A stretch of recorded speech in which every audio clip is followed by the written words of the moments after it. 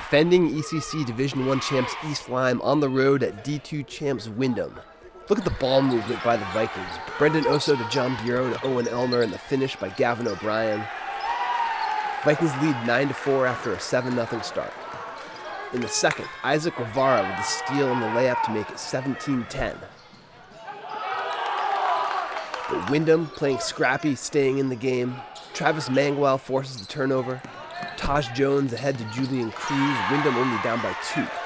Then Jack Jenkins Jr. with the 3 cuts the deficit to 1, 23-22 at the half. Big third quarter for the Whippets. Mangual to Cruz for the 3-pointer gives Windham their first lead of the game, 30-28 halfway through the third. Then Mangual driving, puts the Whips up 6. Then Malcolm Hunter with a long 3, and the lead is 9.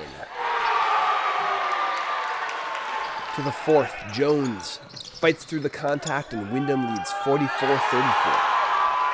3-pointer by East Lyme's Mikey Timpano cuts the lead to 5. Mangual, a nice dish to Anthony Green for the basket and the foul. Windham goes on to win 58-48.